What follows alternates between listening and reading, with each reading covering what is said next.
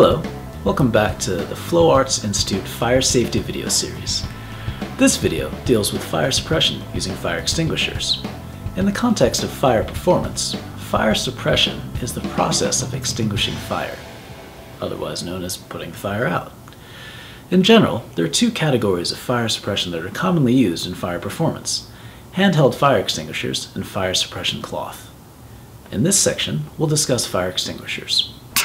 Fire extinguishers store an extinguishing agent under pressure.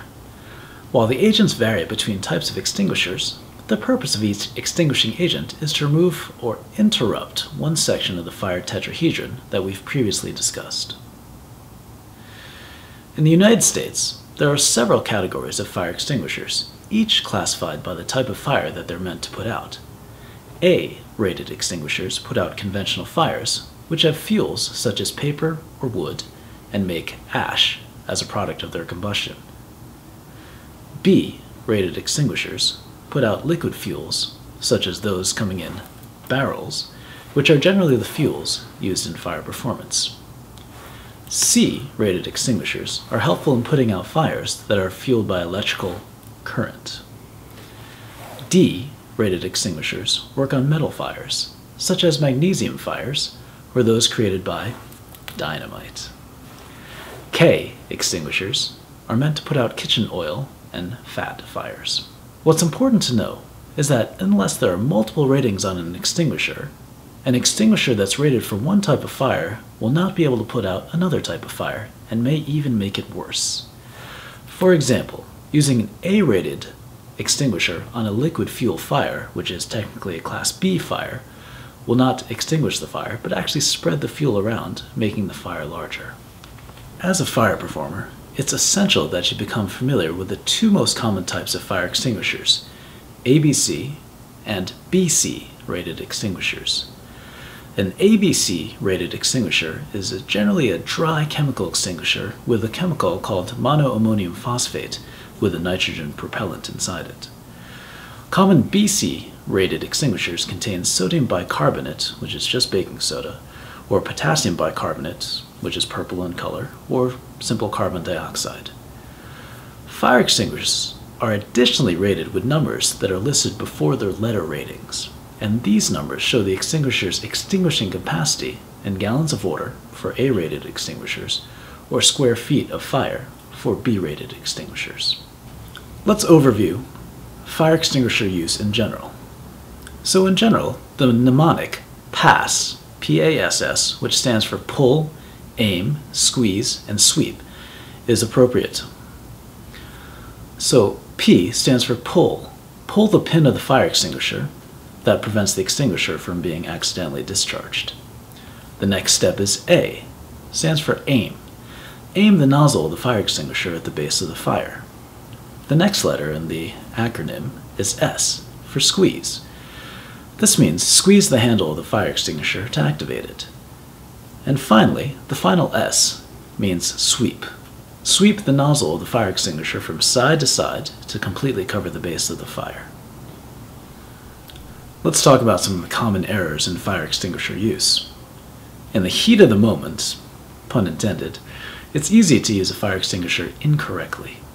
The number one problem in fire extinguisher use is not pulling the pin out of the handle completely. Just remember, it's like a grenade. You gotta pull the pin out for it to work. The other common error is pointing the nozzle of the extinguisher at the fire rather than the base of the fire. Just like in real life, if you're not getting the desired results, you're probably aiming at the wrong target. So specifically for fires, lower your aim. Another common error is thinking that you can reuse a fire extinguisher at a later date. If it's a dry chemical or powder-based extinguisher, the likelihood that the pressure will begin to leak out of the extinguisher as soon as it's used once is really quite high, leaving you with an ineffective fire extinguisher the next time you want to use it. Think of fire extinguishers as single-use tools only. Once they're used once, they should be labeled as such and subsequently inspected and refilled as soon as possible. Despite fire extinguishers being used to create safer environments, they can also be quite dangerous, in that their chemicals and propellants can be directly harmful to humans. The monoammonium phosphate contained in the ABC extinguishers can be irritating to the mucous membranes of the body, such as the eyes, mouth, and nose, and can certainly cause a hazard if inhaled.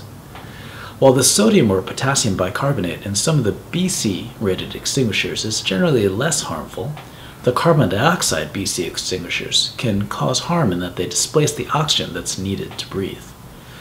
Furthermore, the carbon dioxide that comes out of this type of extinguisher is extremely cold, close to negative 100 degrees Fahrenheit, certainly cold enough to lead to frostbite on exposed skin in a matter of seconds.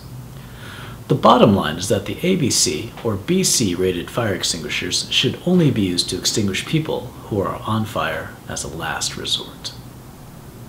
Finally, as a reminder, in the United States, all fire extinguishers need to be inspected and tagged by your local fire extinguisher company at least once per year. Don't forget to do this, it only makes you look unprofessional. And a bit on formal training. I highly recommend that every fire performer and fire safety personnel have experience discharging both an ABC-rated extinguisher as well as a BC-rated extinguisher. It's best to do so in a controlled environment, under the instruction of a professional fire safety personnel, such as representatives from the local fire department or the local fire extinguisher company.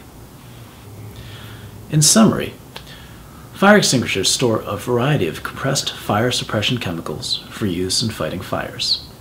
In the US, fire extinguishers are rated from A through D and letter K, and they're meant to be used on fires with different fuel types. Finally, there are several pitfalls in the selection and use of fire extinguishers, and all fire performers and fire safety personnel really should seek in-person training on the correct selection and application of fire extinguishers. So, thanks again for watching this episode of the Flow Arts Institute video series on fire and fuel safety for fire performers and fire safety personnel. For more information, tune into our next video of the series. And hey, thanks again. I'm Howard Chen for the Flow Arts Institute.